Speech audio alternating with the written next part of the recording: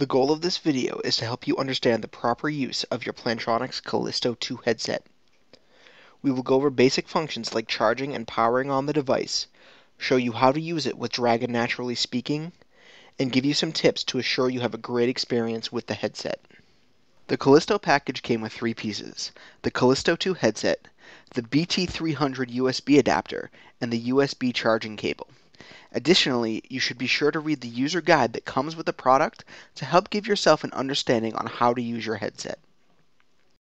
To get started, you must first charge your headset. To do this, plug one end of the USB charging cable into a USB port on your computer.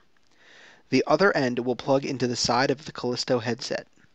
You will notice that when charging, the light will glow red.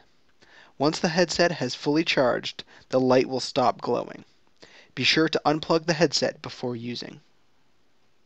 It is important to know that you must plug in the USB adapter before you open Dragon NaturallySpeaking. If you have Dragon open, please close the program, plug in the USB adapter, and reopen Dragon. Next, to power on the device, hold down the button on the headset for 6 seconds until you hear 4 ascending beeps. Note that you may need to hold the device up to your ear to hear the beeps.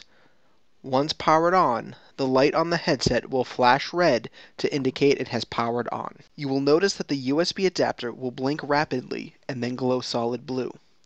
The light glowing solid blue indicates that the USB adapter and headset have connected.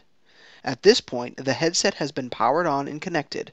However, it is important to know that the headset is not ready to use. You must turn on the microphone by pressing the button one more time. You will then see the light on the USB adapter blink slowly. This means the headset is now ready to use. To turn the microphone off, press the button once again, and the light will go back to a solid blue glow. This process of pressing the button on the headset in order to turn the microphone on can be referred to as putting the headset in call mode. This is similar to the process you would use if you were using a headset to answer a phone call. Before you open Dragon, it is a good idea to check the system audio settings in the control panel. To find these settings, click on the Start menu and navigate to the control panel. With the control panel open, click the Sound settings. You want to make sure the default recording device is set to the Plantronics BT300. Depending on your version of Windows, you will either select an option from a drop-down menu, or you can right-click on the BT300 from a list of devices and choose to set it as the default device. The green checkmark on the device shows that it is your default audio input. Now that the headset is connected and ready to use, let's look at how to set up the device in Dragon NaturallySpeaking. You can either create a new profile by clicking Profile in the menu on the Dragon bar and then choosing New. Follow the prompts of the Profile Creation Wizard. When you get to the screen where you select the type of device you are using, select Enhanced Bluetooth. This is a new feature in version 12 for use with wideband devices like the Calisto II. If you already have a profile and would like to add a new audio source, you can again click on the Profile menu in the Dragon bar and then choose Add New Source. Next, choose which type of source you will be using. You will be asked to perform a volume check. Before clicking Start Volume Check, be sure your headset's microphone is turned on and the USB adapter is blinking slowly. Otherwise, you will receive a message that the sound level is too low. After creating a profile, Dragon will open your profile automatically. It is important, however, to make sure the microphone is turned on, both on the headset and in Dragon NaturallySpeaking. To turn the microphone on in Dragon, you can click on the red microphone button in the Dragon bar. You will notice after clicking on it, it will turn green. Once again, be sure the microphone on the headset is turned on and the USB adapter is flashing blue slowly. You may have already noticed that the button on the headset can be pressed in, towards the headset, as well as forwards or backwards. Pressing the button forwards or backwards will increase or decrease the volume.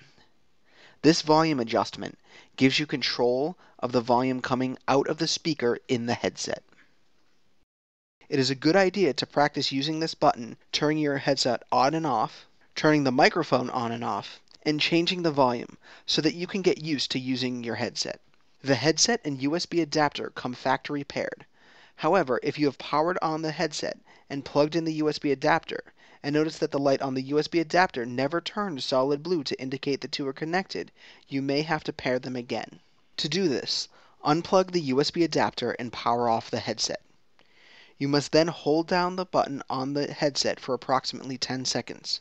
You will hear the 4 ascending beeps after 4 to 6 seconds, and then 1 additional beep. The light on the headset will blink alternately between red and blue. Once you have the headset in this state, plug in the USB adapter. The USB adapter should blink blue rapidly, and after approximately 30 seconds, it should glow solid blue, meaning the two have connected. When the device is powered down, the light on the USB adapter will stop glowing. It can be left in your USB port when not in use.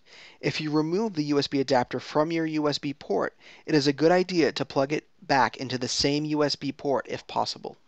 You can wear the Calisto II headset on either your left or right ear.